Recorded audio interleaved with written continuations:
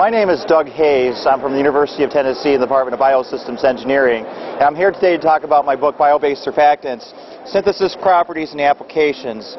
And I'm going to talk to you right now on behalf of my co-authors, Daiki Namono, Dan Solomon, and Richard Ashby, who cannot be here with me right now.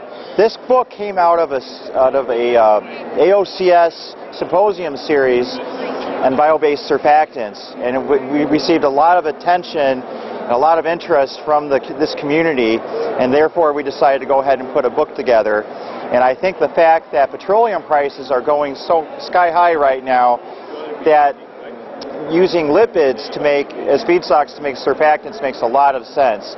And I'm hoping you will be interested in this book to get information about the state of the art of bio-based surfactants, and I guess especially new bio-based surfactants that are being developed throughout the world, that are being emphasized in this book.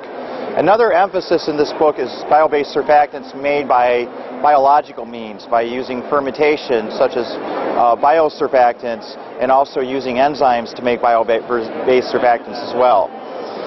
I thank you for your consideration of this book, and I hope it fuels continued research in this area.